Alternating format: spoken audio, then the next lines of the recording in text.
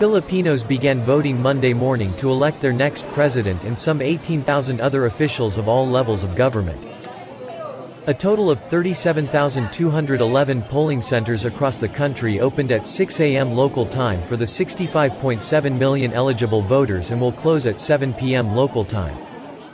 I'm now standing inside one of the polling centers here in Manila, and you can see behind me many people have already shown up, ready to cast their votes.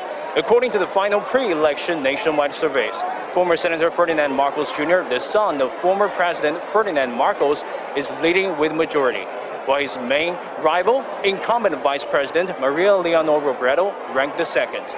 8 other candidates trailed behind Marcos and Robredo, including boxing icon turned Senator Emmanuel Pacquiao, Manila City Mayor Francisco Domagoso, and Senator Panfilo Lacson. Results of the election could be known just a few hours after polling closes. Whoever wins the presidential election will have to struggle with problems confronting the country of 110 million people, including the lingering COVID-19 pandemic, widespread poverty, ballooning debt, increasing unemployment, and decades-long insurgencies. The government has put 45,000 soldiers and 60,000 police officers in charge of maintaining order during the elections. An additional 12,000 police force is on standby if violence breaks out in some areas.